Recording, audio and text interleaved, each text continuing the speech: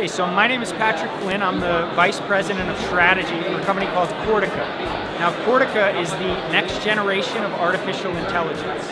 So, there's a traditional model of artificial intelligence. It's called deep learning, which you may have heard of. Deep learning works in which you take a tremendous amount of data, manually tagged data, pump that into a system to train the computer to recognize a certain object. So let's say you want to recognize a cat. You're going to take 10,000 examples of a cat, right? I would have had to sort through all the images, find pictures of cat, point to the cat, and then pump that into the computer 10,000 times. Now the computer can recognize a cat. There's some problems with that type of methodology, specifically with verticals or industries where there's some situations that don't happen so frequently, right? So think about autonomous driving for a second, right? So there's a lot of scenarios in driving, and it's impossible to train a computer to recognize every single possible scenario. So the way that Cortica's technology is fundamentally very, very different. We take a different approach.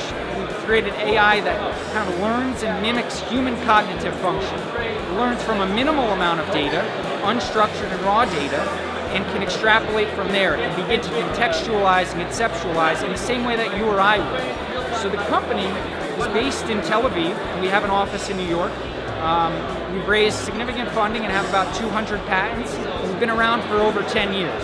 So how is this technology applied? So we work in really three different verticals, three main verticals. That's autonomous driving, smart city applications, which has a lot to do with cameras, and then we also develop technology for intelligent drones. Again, our technology is software that integrates into these platforms. So maybe I can tell you a little bit about what you're seeing here with the autonomous vehicle technology. This is an artificial intelligence system that's learned from a minimal amount of data, which is important because with all the edge case scenarios in automotive, you see a lot of accidents and things like that. So it's important to have a truly intelligent system.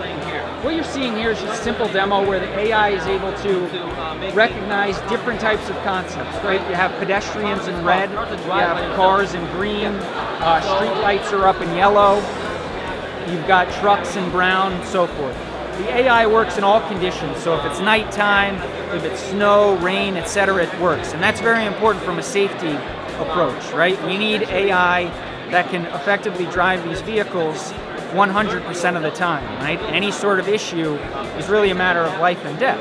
So in terms of other verticals that we work in, besides autonomous vehicles, we develop technology for intelligent drones as well as smart cameras. Now, intelligent drones, there's a couple use cases there. One is security, right? You want to be able to monitor a large-scale area for any anomalies, people in places they shouldn't be, things like that. But there's also an infrastructure use case that we support. So let's say you want to fly a drone, sideways across a bridge to look for any tiny misalignments that maybe need to be repaired. The AI can automatically detect those, again, from a minimal amount of data. In terms of smart cameras, this technology is all about, not just the traditional things like person detection, but also behavior analysis, right?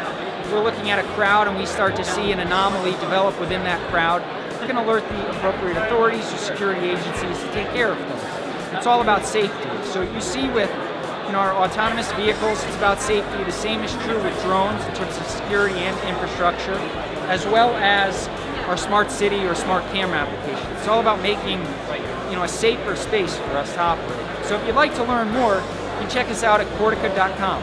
Thanks.